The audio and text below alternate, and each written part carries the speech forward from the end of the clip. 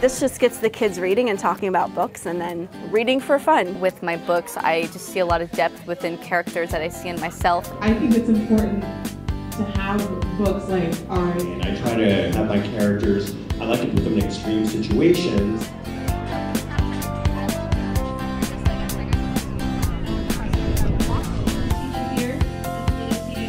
We received $6,500 from the Foundation for Lee County Public Schools and from Kiwanis Club of Cape Coral to use to buy books for students and give them away. I hope that students who don't really necessarily like reading or reading is not their favorite subject, that they can learn to at least appreciate books and what they can do for people and inspire some reading within them as well. Reading is just an amazing escape into another world, but also it lets you see the world through other people's eyes. So I think it builds and develops empathy, and people can see and identify themselves in various books and see the world reflected back to them that way. Words are so powerful. Words can change worlds, and so can you.